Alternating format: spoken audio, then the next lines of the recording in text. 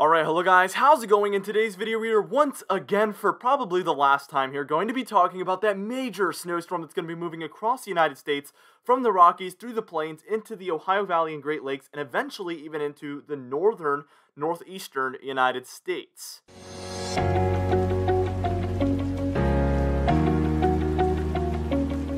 Anyway, for today's comment of the day, I want to know, do you think this will be our last major snowstorm this year, or do you think we will have one or two more? Let me know in the comments down below, and I'll be picking one of those for tomorrow's video. Let's hop right into things, and first things first, we're taking a look at our current radar, actually, with this snowstorm, so we can see that this is already partially underway here as we're speaking, and this is a very interesting situation we find ourselves in. Very, very cool. We do have some moderate to heavy snowfall coming down for portions of Idaho, Montana, Wyoming, South Dakota, Nebraska, and that is even towards the end of that, pushing in through Iowa as well. So this is a 6-hour radar run here, so we're seeing a huge time frame here of this snowstorm just moving down and intensifying.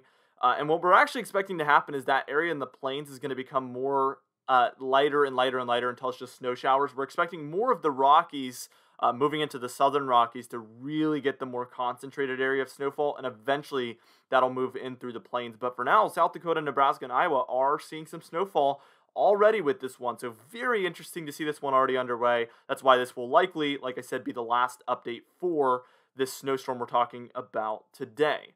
So let's just hop right into the models now. So we're just going to take a look at what's upcoming, what we're expecting with this one. As you can see, this was what it kind of looked like towards the beginning of the radar frame we just took a look at here on the European model.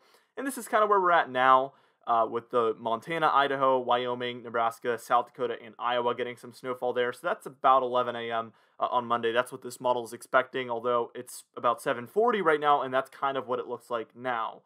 As we move towards about 2 a.m. tonight, so this is going to be moving into Tuesday, April 20th, you can tell that this one moves mostly into the southern Rockies there, as you can see. Mostly Colorado and a little bit of Nebraska and Kansas there getting some snowfall as well. That's kind of the bullseye here for the beginning of this storm. The southern Rockies, I think, will be the most impacted early spot for this storm. You can tell we have a massive trough and basically an Arctic blast moving into the northern central United States.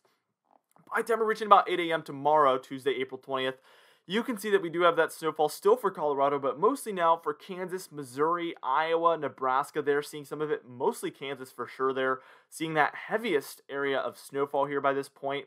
And then eventually, by the time we're taking a look at about 3 p.m. tomorrow on Tuesday, April 20th, you can tell Missouri, Illinois, Indiana, Michigan seeing the most of the snowfall here by this point as it kind of curves more towards a northerly direction as it heads up into the Ohio Valley, the Great Lakes, and like I said, it will eventually move into the northeast as well in a moment. So what we're going to do is we're going to move on, and we're going to take a more easterly view and take a look at the tail end of this storm, and then we're going to move to a very high resolution NAM 3KM model to take a look at the very realistic simulated radar in just a moment. Now, I forgot to remind you guys earlier, but I did make a Patreon post over on our Patreon page about this snowstorm, going a little bit more in depth. So you can check that out in the description and in the pinned comments down below on our Patreon page. It's very cheap. It's cheaper than the price of a coffee, so I'd highly recommend you go check it out today. And you can get, access to those posts that usually complement our videos a little bit. We go a little bit more in depth over there and just give you the straight up information over there. So if you want that quicker information, you can head over there and check that out today. You can try it for 1 month, and if you don't like it, you can always cancel, of course. Now, by the time we're taking a look at about 11 p.m., that's what we're taking a look at now, and that's going to be the very end of Tuesday. You could tell that Missouri, Illinois, Indiana, and even northwestern Ohio there, southern Michigan, getting the heaviest of that snowfall. Eventually, by about 8 a.m. there on Wednesday, April 21st, you can tell that snowfall has shifted further east, where we see Kentucky, Ohio mostly, Cleveland right in the bullseye there, northwestern Pennsylvania, and even northern New York, northern Vermont, northern New Hampshire, and northern Maine. It seems like it's going to be a little colder for that northeastern area of the snowfall, so I'm expecting a little bit more snowfall to be possible over there than originally anticipated, because as you can see, by about 3 p.m. here on Wednesday, we have heavy snowfall coming down for upstate New York there, especially around the Adirondacks, so very interesting setup we see for that region, and a 997 millibar low pressure center there over southern Vermont. Crazy system we see here. By the time we're taking a look at about 2 a.m. there on Thursday, you can see that this one has moved into Maine, a 990 millibar low pressure center, mostly with some snowfall to the north of there, and also to the west of there for Vermont, New Hampshire, where we could see some back-end snowfall with this one. By the time we're taking a look about 8 a.m., you can see this one has just moved further eastward, and pretty much after that point, it's going to have moved out almost entirely. Now, as we're taking a look at about 8 a.m. here on Thursday, I wanted to show you guys how cold those temperatures will be. This is compared to normal, so anywhere in the greens, we're at about 10 to 15 degrees below normal temperatures here on Thursday morning. That's only 3 days from now. Anywhere in those blues that you can tell are mostly around for the Ohio Valley and the Appalachian Mountain Range. That's where we're 15 to 30 degrees below normal. That area in Ohio there where it gets really dark blue, that's where we're at about 25 degrees below normal, so very far below normal temperatures here. And here's the actual temperatures for that same time frame, Thursday morning. And you can see widespread 20s, upper 20s, mid 20s for the Ohio Valley, the interior eastern United States, the upper Midwest, the Great Lakes. So this is going to possibly be a hard freeze for many regions very late in the season here, even teens there possibly for Indiana and Ohio. So a very extreme cool down is expected alongside this snowstorm. So what we're going to do here is we're going to move on and we're going to take a look at that extremely high resolution NAM 3KM model. Now let's just take a look at that very high resolution NAM 3KM model, and this is going to be by about 11 a.m. this morning. And as you can see, it looks very accurate here. Wyoming, Nebraska, South Dakota, Iowa getting some snow showers basically here by this point. Let's just take this, and this is going to be right around 10 p.m. or so here, maybe 9 p.m. there on Monday, April 19th, which is today. And as you can see, most of that snowfall, like I said, is going to transition down into the southern Rockies. Wyoming and Colorado seeing some heavy snowfall, even in through a little bit of Nebraska, and we do see some snow showers extending way further east than that. But mostly by about 4 a.m. tonight, heading into Tuesday, April 20th, obviously.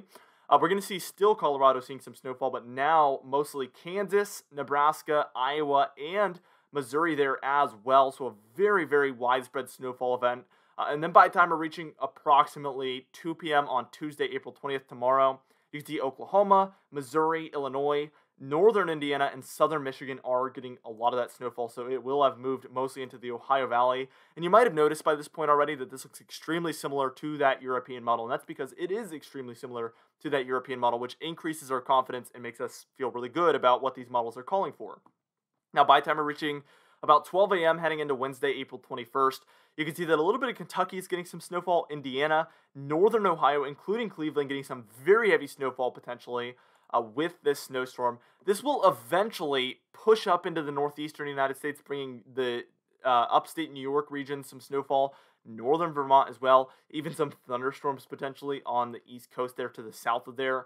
By this point, we have to move over to a little bit of a lower resolution version of the NAM model because it only goes out to hours 60 there on the 3KM version. So as you can see, we still see Pennsylvania, New York seeing some snow showers, and then potentially even Connecticut and Massachusetts again, just like with our previous major snowstorm. We also see Vermont and New Hampshire seeing some of that snowfall as well on the very western end. All right, now let's just take a look at the total snowfall according to all of these models. First off, our European model here. And as you can see, we have anywhere in the grays, we're expecting a dusting, if anything. Within the lighter blues, we're expecting 2 to 6 inches of snow. And then the purples is kind of where we get towards a plowable snowfall event, 6 to 10 inches of snow, so plenty of that for the Rockies. And now this model says for upstate New York, Vermont, New Hampshire, and Maine especially, on the eastern end, we could see that as well. And then within the pinks, we're at about 10 to 20 inches of snow. So that's where we're at, obviously a very major snowstorm by that point. The GFS model has a little bit more snowfall, and it keeps things a little bit further south. It's the same thing, grays, dusting if anything, 2 to 6 in the blue, 6 to 10 in the purple. Then the pinks are 10 to 20 inches of snow. You can tell there's a lot more pinks and purples there for the Ohio Valley and the Northeast. A lot more of a widespread major snowfall event there, according to the GFS model. The Rockies also getting a ton, obviously, as well with this system. Again, it's just a little bit further south, which is very typical of our GFS model here. The Canadian actually looks very similar to the GFS model here, as you can see. It's hardly any difference. It's a little bit further northwest, which again is very typical, but outside of that, it's actually a very similar look. And then our NAM model is a little bit further north than even the Canadian model. And this one has plenty of those purples for Indiana, Ohio, again, New York, Vermont, New Hampshire as well, even interior Maine, but very widespread blues, indicating a very, very widespread snowstorm for all of these states as this major snowstorm just pushes across the entire United States. Anyway, for our confidence tab, we are at a 5 out of 6 total. We've upgraded from a 4 to a 5 Because these models have really come together even further, they look a lot more similar now, which is obviously a great indication that we have a great agreement. And our snowstorm is already underway, so we're seeing this one at a very, very short range from these models. So all of those reasons is why we're at a 5 out of 6. We would be at a 6 out of 6 if it was like perfect agreement, but we're not there yet.